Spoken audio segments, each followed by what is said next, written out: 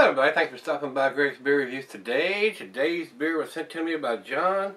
This is Saxo, which is a Belgian blonde ale, and it comes in at 7.5% ABV. They're out of, if I can pronounce this, Valmingnoul, Belgium. It says 8% here on Rate Beer, but the bottle says 7.5. It doesn't have a commercial description, so let's go straight over it. I'll tell you what a Belgian strong pale ale is supposed to be. It says, like a Belgian pale ale, the strong version will also be pale to golden in color. What sets them apart is a much higher alcohol content that can range from hidden to spicy to devastatingly present. Expect a complex and powerful ale, yet delicate with rounded flavors and a big, billowy, rocky white head. Hop and malt character can vary. Most are fruity and quite hoppy, but hop flavor and aroma will generally be within the low range and artfully balanced. Duvel is a quintessential example, and I've got the Duvel glass, and I think that beer is awesome. And many others have tried to imitate it with similar reference to the devil. The food pairings for this, it says general, aperitif, and digestive. The meat for this is game and salmon. The glassware is a sniffer tulip oversized wine glass. I do have the Duvel glass here, and it says it can be cellared for long periods under the proper conditions.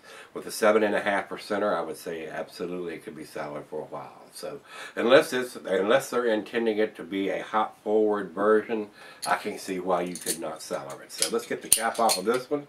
John, thanks again for sending me this one. Never seen it or had anything from these guys as far as I know. So into the glass we go. And we don't want a massive head. I don't want a massive head. A lot of people like that monster head. So we'll go down the center on the final end of the pour here. And that gives us just enough head there. About a finger, maybe a finger and a quarter of head. Over into the light.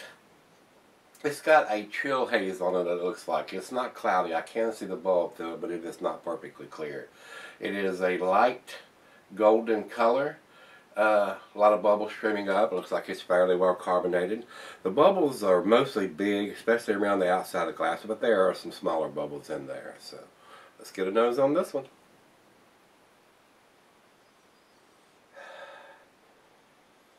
Very fruity. Pineapple.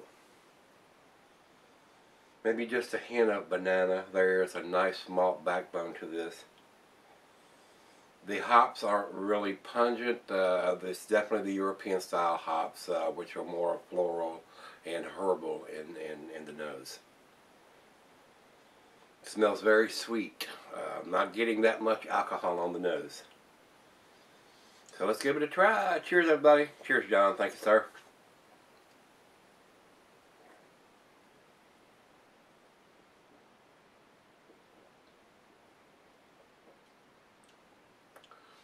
Grapefruit, pineapple, a little bit of biscuity malt in there.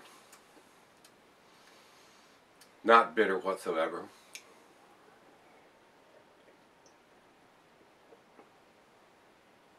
Very well made beer because I'm not getting the alcohol either. Very well hidden. Very tasty. This is a winner, I believe.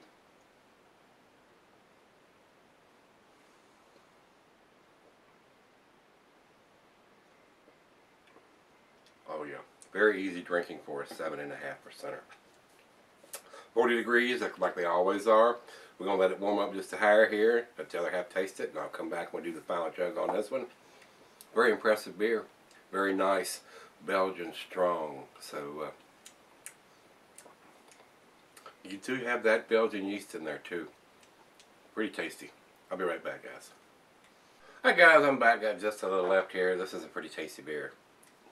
A lot of pineapple and grapefruit. The Belgian yeast is in there. A little bit of crackery or bready taste in it. Not getting the alcohol now that it's warmed up. It's very well made beer, guys. So let's do the final chug. John, thanks again, brother. Cheers.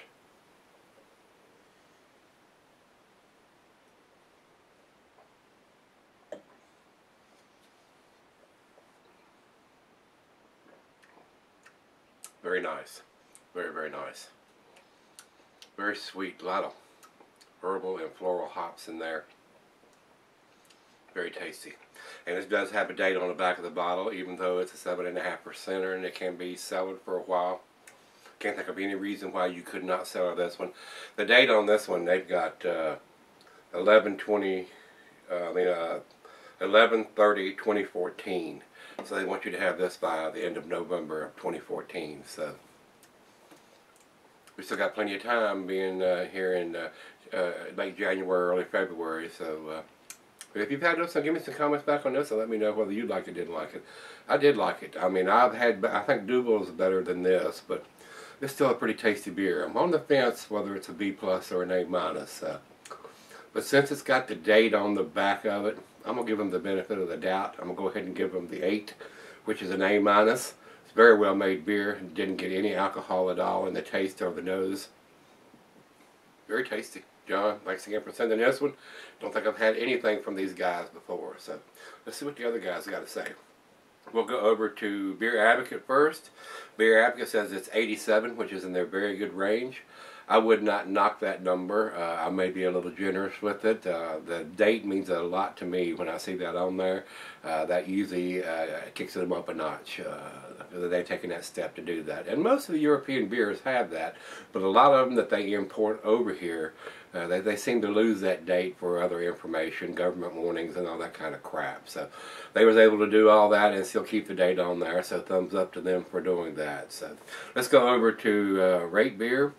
Rate Beer has a good number overall, 94 overall and 88 in the style. So we'll average both those together and come up with about a 90 or a 91, and that's about where I'm putting it. If I was to put a number on it, I'd give it a 91. So guys, pretty tasty beer from the guys over in Belgium. This is Saxo, which is it says Belgian Strong Ale here on the site, but it says Belgian Blonde on here. And most of your blondes are a low ABV, and this one's a little bit bigger than that. So very tasty. I'm not a big blonde ale fan, but when it's got this much taste, it's pretty enjoyable, pretty tasty. So let me know what you think if you've had it. As always, guys, hit that like button, rate, comment, subscribe, and I'll see you tomorrow. We're going to look in the fridge. See you then.